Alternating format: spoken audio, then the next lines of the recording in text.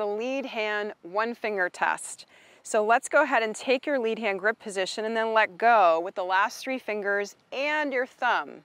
You're going to feel like you're barely holding it, but if your hand is in a good position of leverage, you should be able to bend your wrists up and down and not lose the club from your position. If it slips, you know your hand is probably too weak for your own good, and this at least gives you confidence that you're going to have control and leverage in your swing when you get everything moving.